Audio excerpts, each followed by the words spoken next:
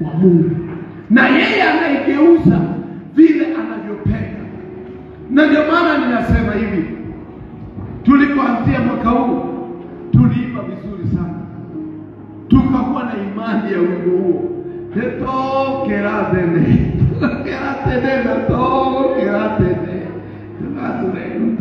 tukapata kura na tukapata kiongozi, tukapata complaint, tukapata upinzani, lakini mwisho ya mambo yote wa Kenya wakaweka amani.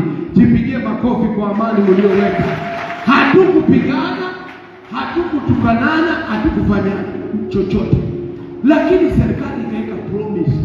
Na promise ya kwanza waliweka, na nataka hii iende kwenye mtandao vizuri, wakasema hawataingilia maisha ya watu. Haitakuwa kama ile serikali nyingine ambapo ukikosana nao unafuata. Ninajua hapa kuna CID wawili watatu, chukueni hii ripoti mfikishe vizuri. Walisema wenyewe hawatafuata maisha ya watu, wakasema watadumisha sheria, lakini sasa wao ndio wanavunja. Kumbe nimegundua, ukiona ati mbunge anainua hii, Biblia anasema na hapa ya kwamba kumbe ni uongo anataka kusema. Ati nina hapa ya kwamba nitaitumikia taifa ya Kenya, Mungu nisaidie. Wewe hakuna Mungu atakusaidia. Na Kenya lazima wajue kuheshimu neno la Mungu. Heri hata ukue tu kama wakina Mdavadi wanainuanga mkono tupu, kuliko uinue neno la Mungu na baadaye unaiba, baadaye unadanganya, watu wanalala njaa, pesa zenye zimetolewa CDF mabilioni. Mimi nasikia kila siku kuna bilioni of CDF, na hakuna mtu kwa kanisa hapa mwaini niambia nimewahi lipiwa shule. Lakini sasa wachana na hiyo. Hapa kuna ahadi ya Mungu, anasema Bwana atakuongoza. Inua mikono, sema Bwana, nataka wewe sasa uniongoze. Sasa mimi sitaki kuongozwa na chama chochote, maana vyama ni vya wanadamu. Nataka Bwana niongoze. Na siku ya leo ninaenda kuomba Mungu akuongoze, na anasema atakuongoza, atakuweka mahali palipokuwa na maji. Mahali pasipokuwa na maji atakutia nguvu, na mifupa yako haitakauka. Kwa kifupi ni kumaanisha hautakufa. Na ninatangaza mwaka huu tutamaliza hii mwaka pamoja katika jina la Yesu. Hata kama kuna shida, hata kama tunalala njaa, tutaamuka.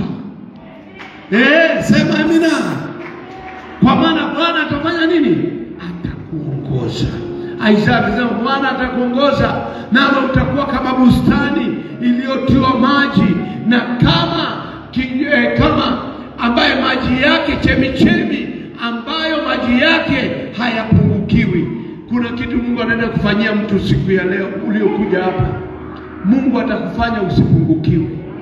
Leo ninaomba Mungu akufanye usipungukiwe. Ninasema Mungu akufanye usipungukiwe. Watoto wako wasipungukiwe. Familia yako isipungukiwe. Kanisa letu lisipungukiwe. Inua mikono, sema Bwana niongoze. Inua tena, sema Bwana niongoze.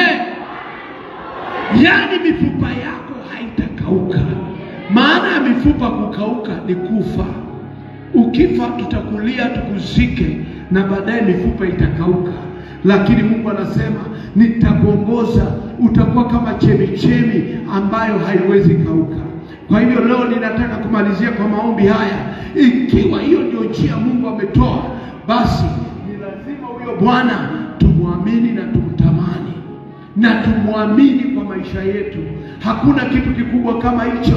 Na ndio jana tulipokuwa tunaomba kule kwa nyumba ya chema, nikamkaribisha kanisani, nikamwambia atakuwa kama mifupa isiyokauka.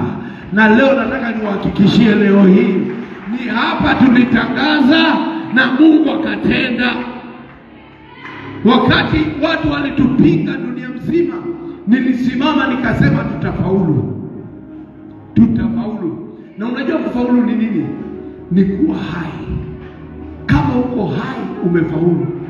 Juu kuna watu leo wana pesa kukushinda, na sasa wamewekwa kwa friji, wako mocha. Kuna watu wana magari na sasa hawaezi endesha. Kuna watu wana manyumba na sasa waezi kulala ndani, lakini wewe leo hii hata na hiyo kanyumba yako kidogo bado uko. Ambia mwenzako bado niko. Piga sauti kwa sauti, kasirisha mtu, bado uko. Bado uko. Hata wakati maisha imekuwa ngumu, uchumi imekuwa ngumu, umekula hata hujakula. Kuna watu hawajui kitu inaitwa siku hizi 3 balanced diet. Hiyo tuliachia Mungu. Tunakula ile kitu yenye imepatikana, lakini bado tuko. Na Mungu anasema utakuwa kama chemichemi isiyokauka. Na leo ninakutangazia, kabla ya hii mwaka kuisha, Mungu afungue milango yako. Kama kuna kitu umekuwa ukitamani mwaka huu, Mungu na akupiganie. Na hiyo ndio tumemaliza leo, chairman. Ninakutangazia hii kesi inaenda kufa kifo cha kawaida, katika jina la maana kuna visingizio vya wanadamu, lakini kuna mtetezi wetu ni Mungu. Mtetezi wetu ni Mungu. Inua mkono, sema Baba nitetee. Sema Baba nitetee. Na ninaomba kuanzia leo mutaona kile Mungu atafanya kwa nchi ya Kenya. Hata bei zenye wanapandisha zitaenda chini, kwa sababu Mungu ana njia yake. Mungu ana njia yake. Hatutakaukiwa, hatutakuwa mifupa mikavu, hatutapungukiwa, hatutaomba mkate. Kwa maisha marefu Mungu atatupa. Kila mmoja sema Wakili, Mungu anaenda kufungua milango yako. Na leo ninaomba hata uponyaji wako utakuja mbio. Mungu anaenda kukuponya na kutumikie. Maisha yako bado haijaisha. Bado sasa hivi unaanza. Bado wewe mtoto mdogo. Usidhani mambo imeisha. Mungu anaenda kufungua milango mpya. Maana tuna Mungu wa ahadi. Anatupa ahadi hii. Anasema naye Bwana atakuongoza daima. Daima ni kwa kila siku Mungu anakuongoza. Wakati unapigwa, Mungu asipokuongoza ungeuawa. Kuna vitu vingi vya kukuua kuliko vya kukufanya uishi. Kuna watu wanakufa kwa usingizi na wewe ndio unapenda kulala. Kuna watu wanakufa wakikula na wewe chakula naye unaipenda aje. Kuna watu wanakufa kwa safari na wewe unasafiri na gari. Ajali zinaua watu. Kuna watu wanakufa na magonjwa, na magonjwa iko kona yote. Hauhitaji kuwa na ukimwi. Kuna wenye wamekufa bila ukimwi ni wengi kuliko wenye wamekufa na ukimwi. Kifo kimejaa kila mahali. Lakini leo tunaingia kwenye ahadi ya Mungu. Anasema nami Bwana nitakuongoza. Mtu asimame na akubali kuongozwa. Sema amen. Nataka nisikie kelele ya mwisho, amen. Mtu mmoja akaimba alipokuwa na shida. Hata nipe story mchana. Kuna mtu alikuwa ameoa, alikuwa amechumbia msichana mrembo sana. Akamalizana na familia yake. Mke wake akamwambia, kabla unioe niruhusu tu mara ya mwisho niende kutembelea familia yangu. Alipochukua farasi akaenda kutembelea, bahari ikakuja, inaitwa Maxwell Jones. River ikatokea, ikamsweep huyo mama na farasi. Jamaa anangojea bibi, harusi imefika. Anaambiwa bibi yako alipatikana kando ya bahari amekufa. Akikuwa na babaika akapigia wazazi wake kule England. Akawaambia ule msichana nitaka kuoa ameaga.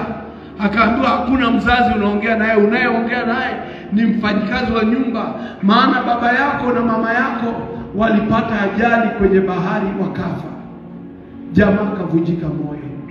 Lakini katika hiyo hali akasema, Bwana huu sehemu yangu, rafiki yangu wewe, katika safari yangu tatembea na wewe, pamoja na wewe, pamoja na wewe.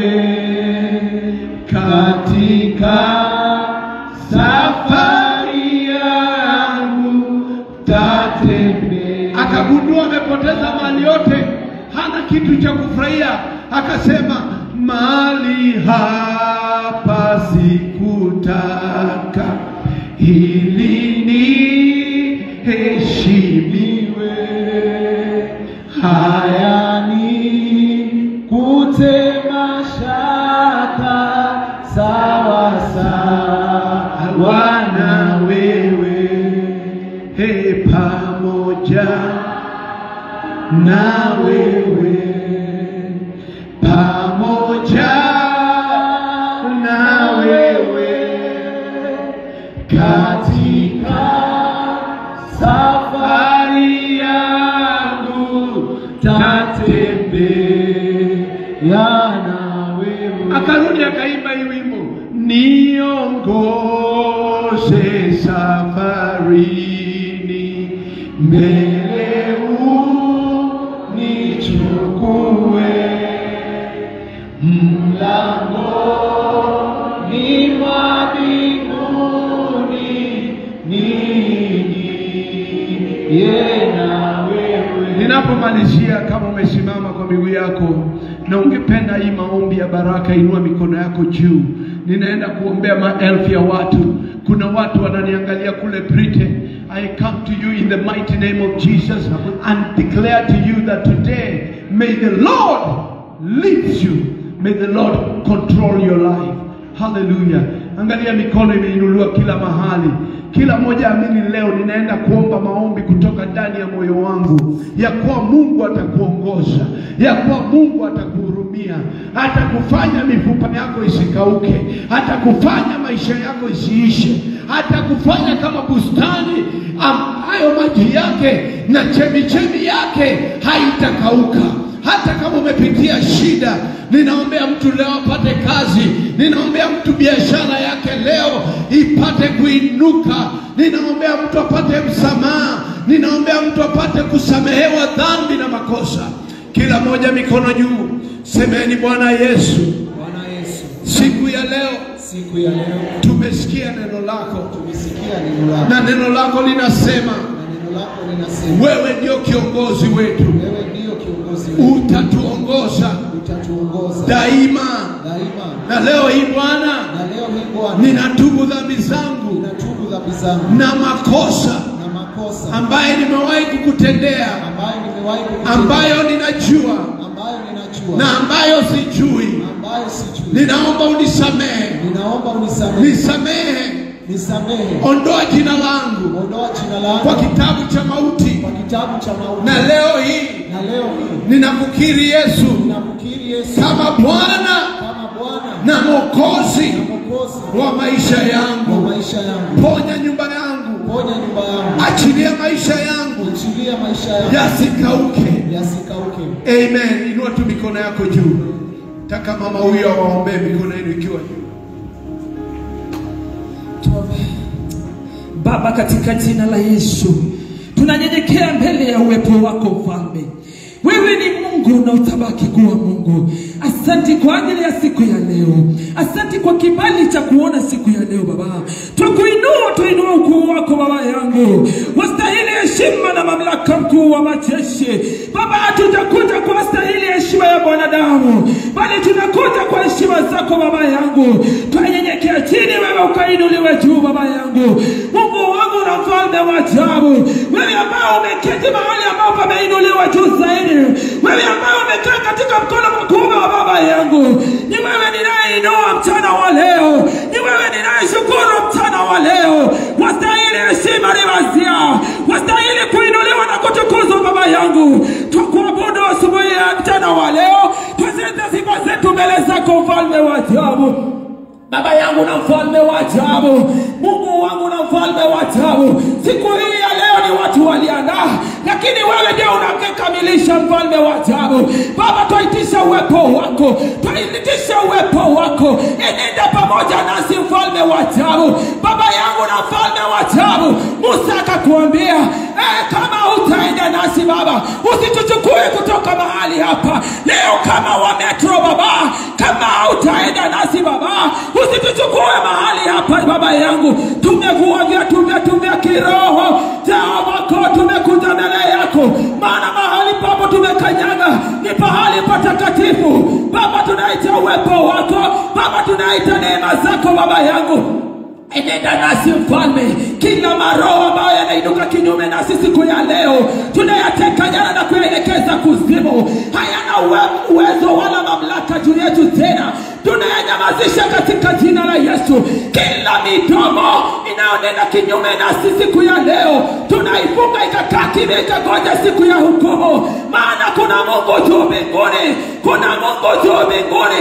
Baba yangu na Mfalme wa ajabu, Adonai, Rabi, mkuu wa majeshi, tukuita katika kikao hiki. Tamalaki Baba yangu, tamalaki mkuu wa majeshi. Shusha uwepo wako, viwete watatembea siku ya leo, viziwi watasikia, watu vipofu wataona. Baba yangu na Mfalme wa ajabu, simama katika kila pembe ya nyumba hii. Maana Baba tunakualika, ila maroho ya devil worship, waganga na wachawi leo hamna mamlaka.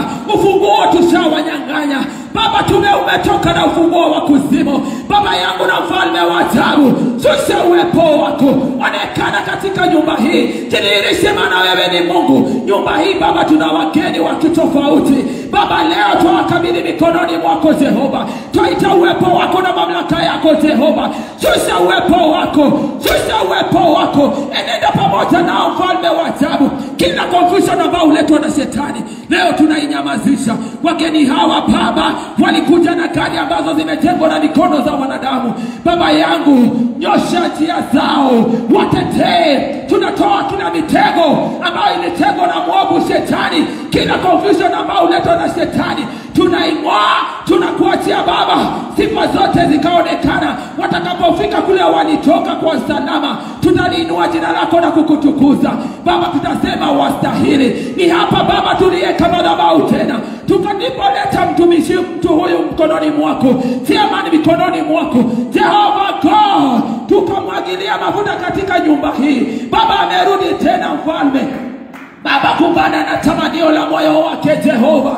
Baba yangu mtetee Jehova, mpe ulinzi wa mbinguni, mpe ulinzi wa mbinguni, mpe ulinzi wa mbinguni. Baba yangu na Mfalme wa ajabu, wa viongozi wa dunia wanafanya kampeni za dunia, lakini Baba yeye tunamitishia kampeni ya mbinguni. Wacha ukamfanyia kampeni ya mbinguni, wacha ukamletea ulinzi wa mbinguni. Kokote atamtamani kuingia ukamuingiza kwa utukufu wa jina lako Mfalme. Wacha kaongoza watu wale ambao umewaandalia Mfalme wa ajabu kwa sifa za utukufu wa jina lako. Twajiacha mikononi mwako Jehova. Amani na inyeshe juu yake, amani na inyeshe juu yake. Baba yangu, tunaitisha hata amani katika taifa la Kenya. Baba tunaitisha ulinzi wako katika taifa la Kenya. Baba sisi ni wale Isaac ambaye alipanda na jua na akavuna. Ni ukweli kuna ugumu Baba yangu, lakini tunajua Baba tutakula kwa wakati unaofaa. Hakuna siku tutalala njaa kwa utukufu wa jina lako. Baba tetea taifa la Kenya, na Baba tunalikabidhi mikononi mwako, na ni katika jina kuu la Yesu Kristo tunaomba na hata kuamini. Amen.